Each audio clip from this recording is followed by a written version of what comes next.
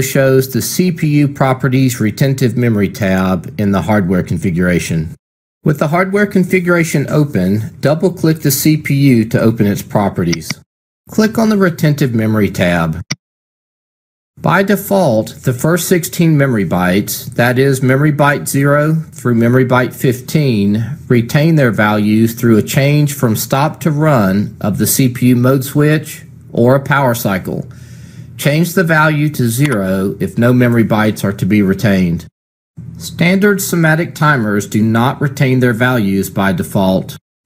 The first 8 counters, counter 0 through counter 7, retain their values by default.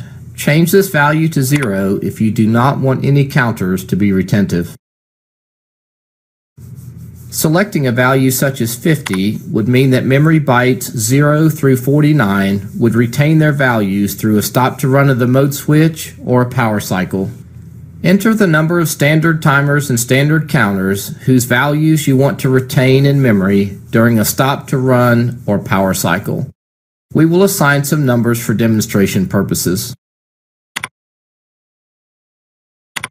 Current CPUs use micro memory cards, and data blocks are by default automatically retentive. For older CPUs that relied on batteries, the data block's beginning byte address and number of bytes could be marked retentive. Click OK to close the properties. After changing the CPU parameters, the hardware configuration must be saved and compiled and downloaded. The other tabs of CPU properties are discussed in separate videos.